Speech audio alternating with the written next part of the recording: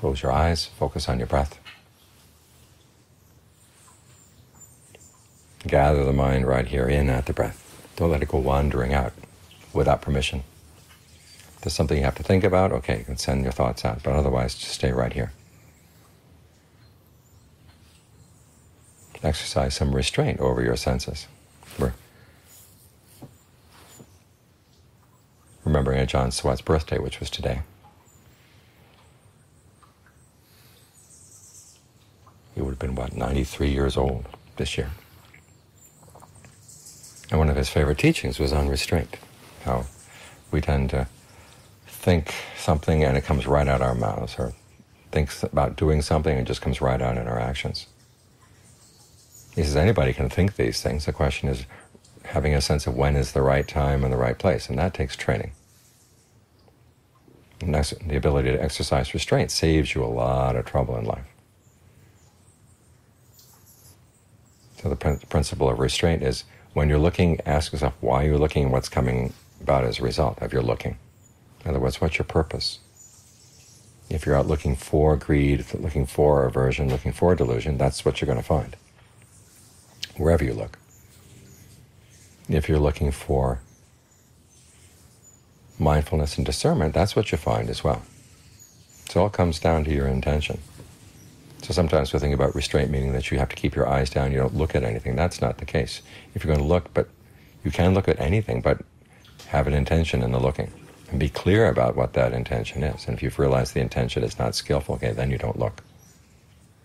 Or train yourself to look in another way. The same with what you say.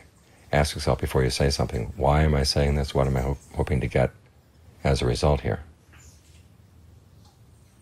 Think about cause and effect when you're speaking, and don't just say whatever comes up in your mind, or whatever you feel like saying.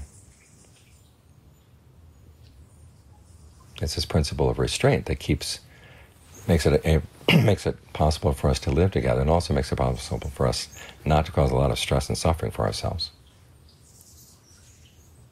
So don't think of it as being a confining kind of teaching. It's actually a very clear kind of teaching, because most of the times when we look and listen, and we're just going on our impulses without stopping to ask, well, why is this happening? Which means there's a huge blind spot right there. That's confining, because that forces us into doing unskillful things. But with restraint, you're opening up your mind to see your intentions.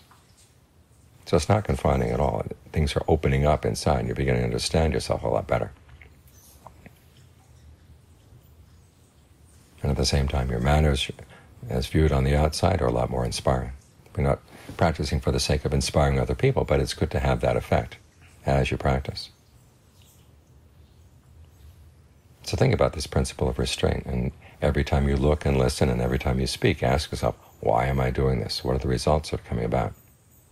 How can I do this more skillfully?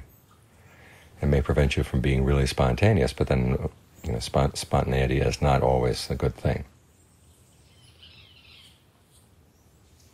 You've got to realize you're a human being. Animals can act spontaneously, but you're a human being. You should know better, realizing that things have causes and effects. And always taking that into consideration, whatever you do.